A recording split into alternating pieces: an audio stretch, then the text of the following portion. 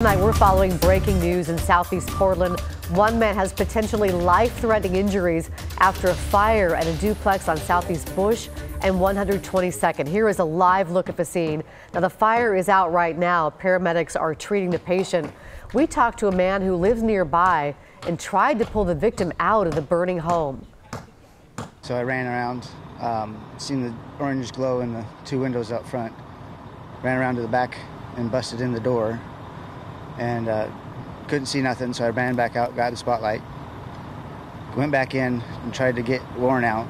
I almost had him, but it's thick black smoke and the heat, I couldn't breathe and just couldn't get a hold of him. His roommate, with the help of firefighters, eventually did get the man out. We're told the man is in serious condition. Investigators are on the scene right now trying to figure out how the fire started. We'll keep you updated as we learn new information.